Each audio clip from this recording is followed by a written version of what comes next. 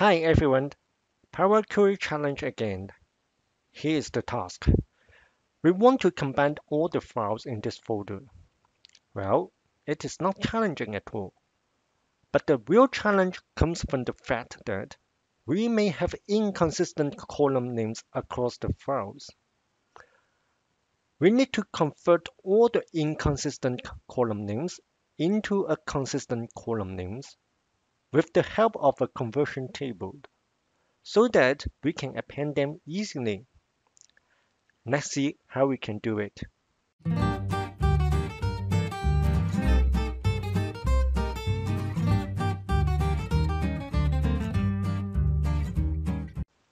We may start from a blank workbook, go to the Data tab, Get Data, from File, from a folder.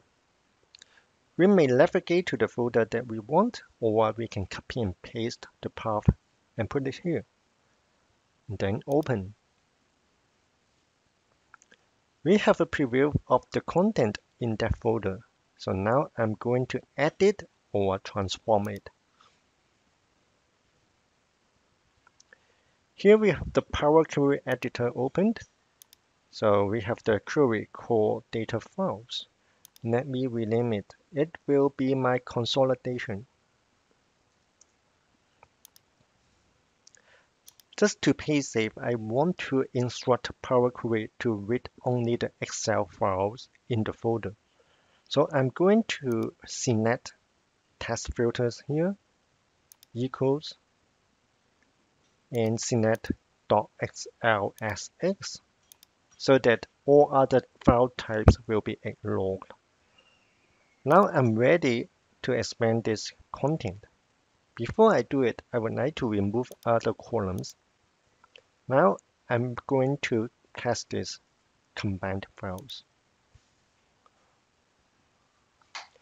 Because I'm sure that all my data files will be converted into Excel table, their core data, so that I can select the data here. Okay.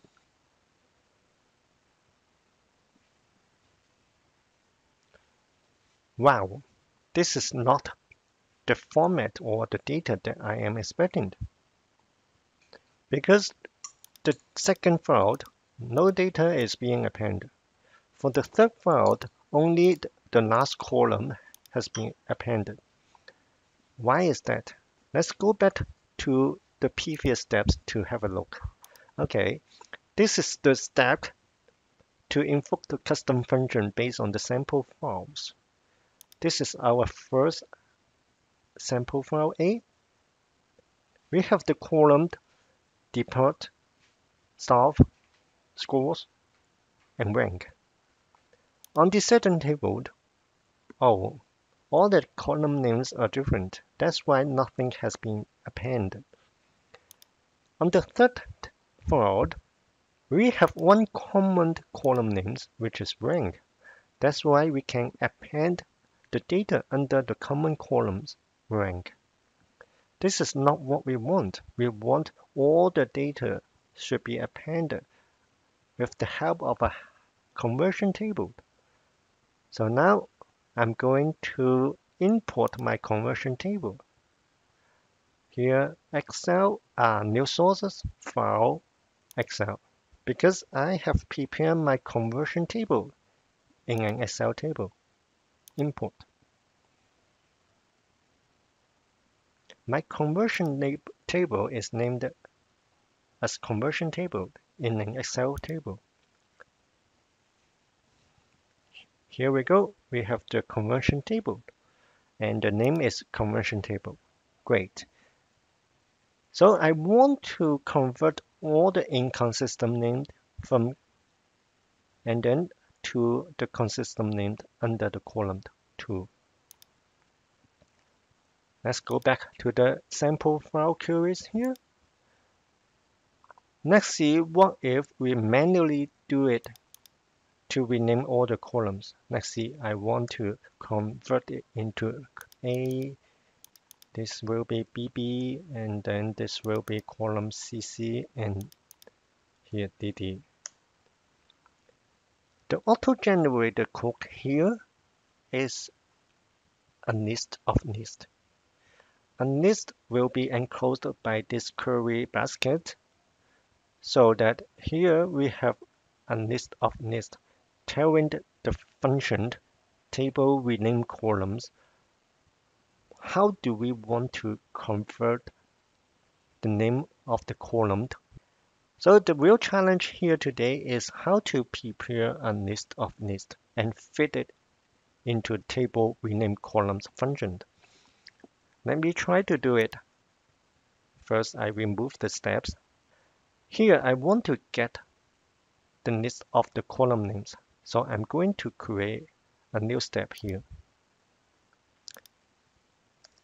The function I need is table.columnNames. Okay. Open parenthesis, and then data underscore table refer to the previous steps. So let me type the formula like this so that I can have the column names as a list. Next step is convert them into a table. After it is converted back to a table, I can do the merge.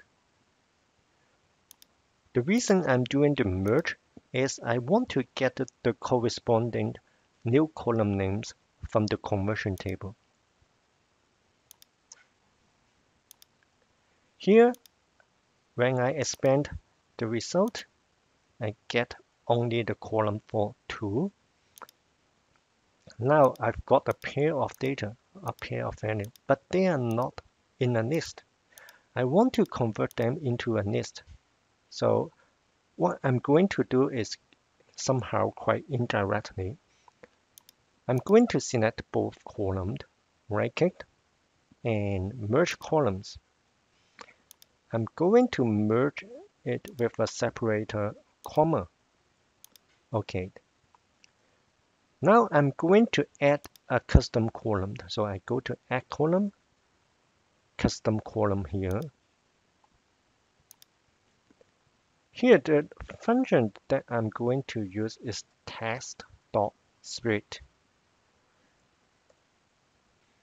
Okay, I want to split this column with the separator, comma. Okay.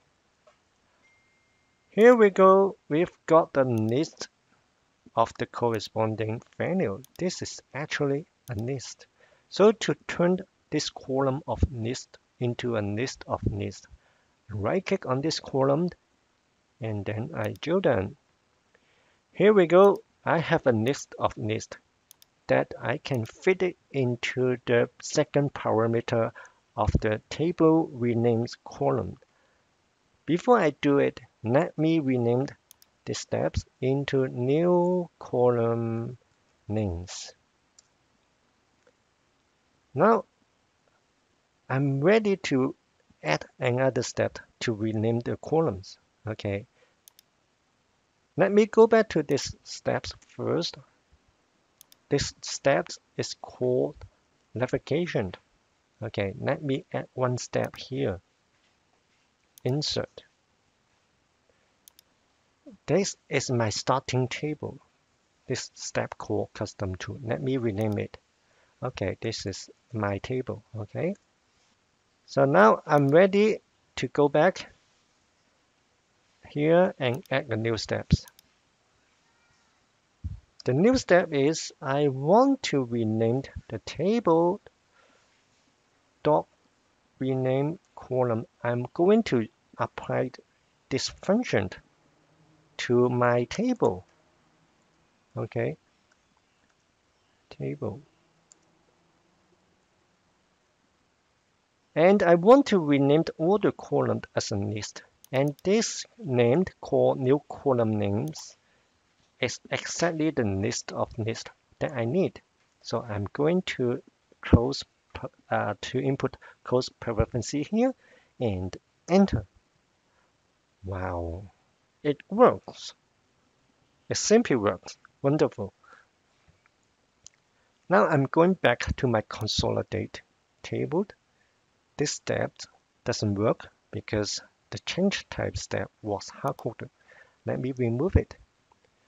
Now, if we go back to examine all the steps, the source, this is the data folder, and then I filter only to Excel files, remove all other columns, it remove all hidden files, then it invoke the custom function that is prepared based on the transformation steps we just applied here. Take a look at the table. Oh, this is already renamed. Check the second one. Already renamed. The final one. Also renamed. Perfect. So that they can append correctly in this consolidation queries. Now we can select all the columns and detect the data type to define the data type. Final step, home, code and node. I want to node it to a spreadsheet. Okay, to a table, new workbook. Fine. Okay. We have the conversion table also loaded. We don't want it to be loaded on the spreadsheet, so we can modify it. Right-click, node tool, select only create connection here. Okay. Okay. This worksheet is no longer required. We can simply delete it. Take a look at the result of the consolidation. We have the data of file A, file B, and file C. Perfect. And we have a consistent column name here. Perfect. All right. What if we have a new data file, sample file D, that has inconsistent column names again? We want to test if our query works. So I'm going to copy this, just copy it to our data folder, data files folder here, paste it here. Now I'm going back to my result query, right click, refresh. It works. It just works. Wonderful, isn't it?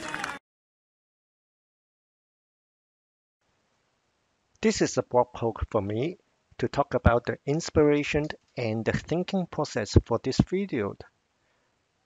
But I would like to draw your attention and I would like to thank the comment from MM8173 here. In the comment, I learned something new. In order to get a list of lists, I can use the function List.Zip. And also, there is an optional parameter of missing field ignored for the table rename columns.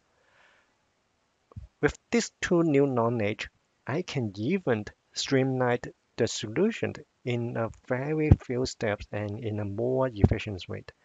Let's watch it. Let's go back to the Power Query editor. Before I do my modification, let me remind you that we have the conversion table imported already. In the conversion table, we have a column called from, and we also have a column called to.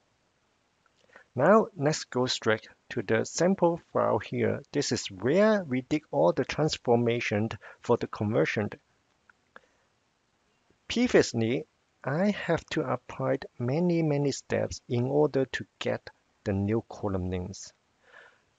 With the new functions learned, which is List.Zip, I can do all the transformation in one single steps here. All the intermediate steps are no longer required. So I'm going to right click here, delete until end, delete. Now I'm going to add one step here.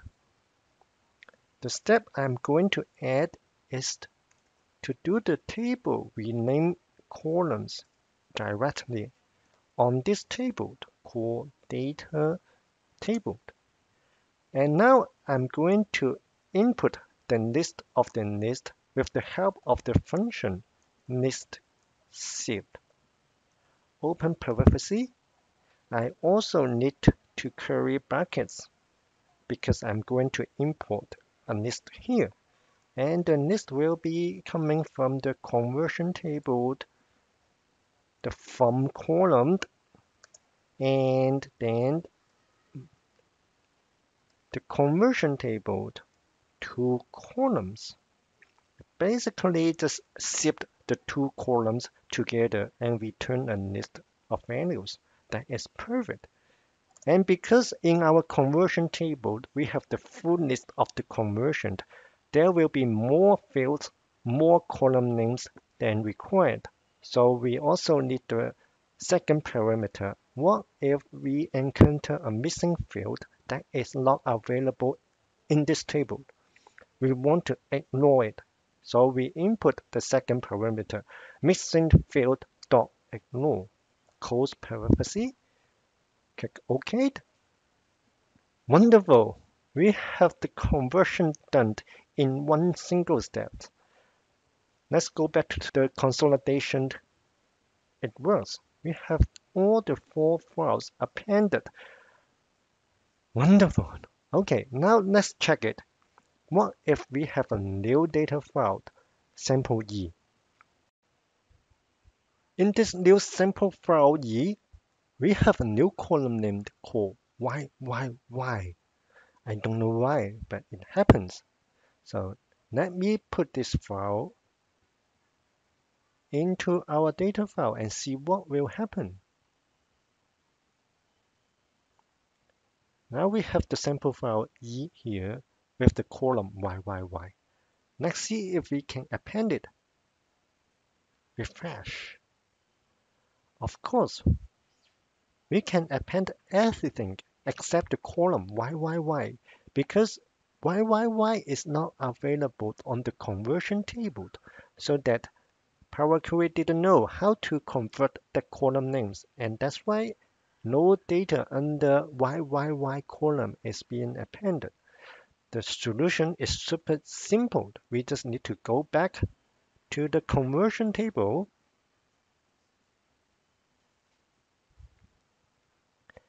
add the new data field Y, and tell Power Query that when we encounter Y, convert it into department.